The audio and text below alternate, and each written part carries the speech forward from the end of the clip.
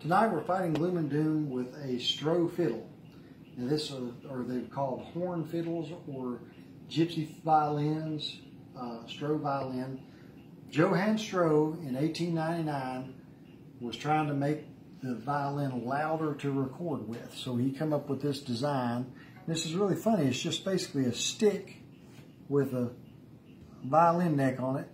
The bridge rides on this little piece of aluminum which goes down here, and there's an aluminum diaphragm in here. This is basically the diaphragm off of a phonograph needle, where your phonograph needle makes noise like that, and it amplifies through here.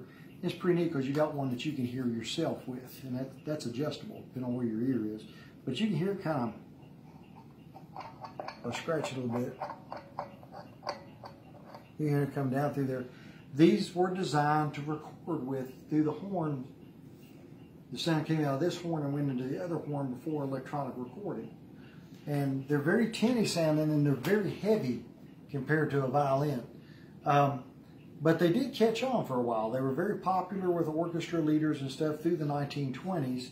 I'm not sure when they ceased making them, but another company is making them now. So they're still in manufacture. But this is one of the old original ones. And they're quite a different sound. So I can...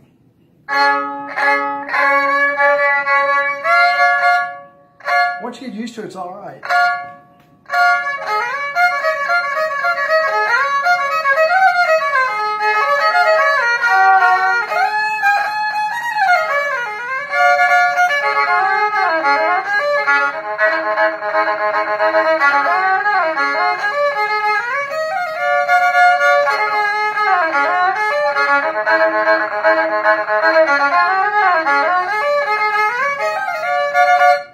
Not exactly my choice of sound, but still interesting is the way to describe it.